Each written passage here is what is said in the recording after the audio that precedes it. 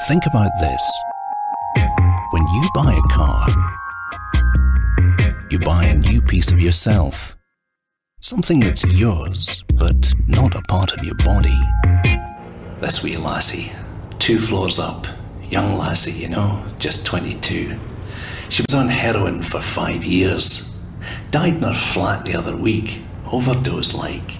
She'd been there 10 days.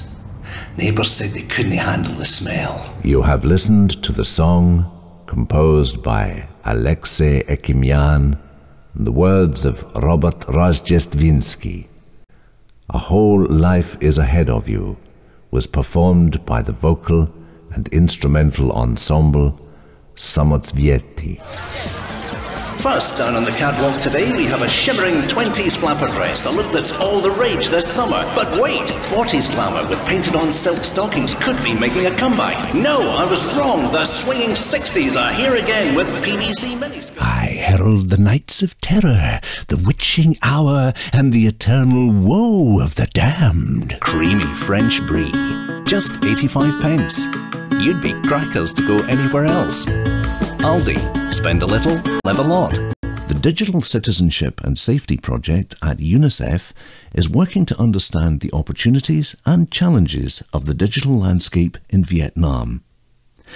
To achieve this, Unicef Vietnam randomly surveyed 219 households in 3 rural Vietnam provinces: Quang Binh in northern Vietnam, Tay Binh, central Vietnam, and Dong Thap in southern Vietnam. One can never fault the timing of destiny.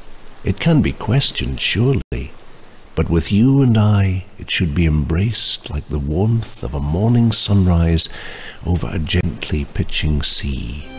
Right at the beginning of the 1990s, Glasgow celebrated its status as European City of Culture, and in 1999, its dazzling architecture won it the accolade of UK City of Architecture and Design.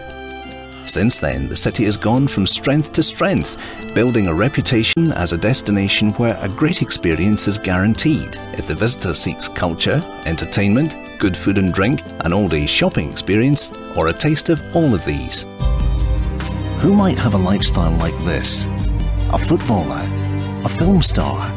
Or could it be one of Scotland's most notorious gangsters? We reveal Scotland's richest criminals in our exclusive Crime Scene Rich List pullout, only inside Sunday's Scottish News of the World. Come on, get your fingers out of your ears, you Nancy.